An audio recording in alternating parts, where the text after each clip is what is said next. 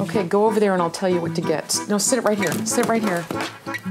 I'll tell you what spices to get out. We're making my famous, wonderful cookies. Baking powder, baking soda, cinnamon, and salt. Seasoned salt, celery salt, poultry salt, chicken. Do you remember what you're looking for? Nope. Raisins and craisins, gotta be in here. Did you get the walnuts? You didn't ask for walnuts. I saw the walnuts. Walnuts. She wants, everything has to be specific and precise. To this line right there is a cup and a half. Oh, so that's a lot. A German and a Sicilian together aren't exactly what you would think of as the ideal thing. My great-grandparents came to this country, they could avoid this kind of work for their children. I'm third generation. Are you gonna eat these cookies? You said I could only have one. I married her because she was one of the classiest girls I ever met. Just the opposite of me. Don't handle it. Why? Because it's disgusting. Sometimes Italians like to take the other side of the argument, whether or not they believe in it or not, just to keep the conversation going. I hung around mostly with the kids that lived on West 8th Street. This is West 9th Street. This originally was my grandmother's house. My grandmother was from Sicily. She came over on the boat when she was 15. Okay, let's go meet my mother. My mother is, what did we say, 88 years old.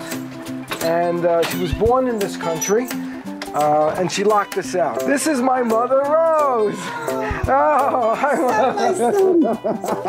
He was the first boy to be born in our family. My father and my mother were so proud. The first grandson, they called him the king. You've heard of King of Queens? I'm King of Brooklyn. We are just minutes away from having cookies. My wife came from a big family, and we raised children differently.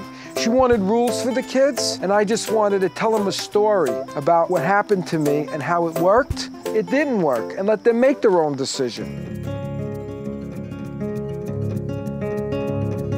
There was a period of time when I had gotten back from Vietnam where I started getting a little nervous about what I was going to do with the rest of my life. There was a lot of drugs in Vietnam, and I was very much involved in that stuff. I started worrying about, you know, who am I? What am I going to do? I knew that if I had some kind of guideline, some type of purpose, some direction, that I'd be really good at it. The military always provides you with a Gideon Bible. I started reading about this guy named Jesus, who I wasn't really familiar with. And I thought he was a cool dude, and he was kind of like a protester. And Jesus made change without guns, without fighting. That impressed me. No, I'm not God, so I don't understand his love. But I have the faith that he has an undying love for us. And it keeps me going, knowing that if I get up in the morning and I commit the same bad thing, that he's still gonna say, I'll give you another shot. And he's filled with second chances. I really believe that people can change. It's a core principle of the Church of Jesus Christ of Latter-day Saints.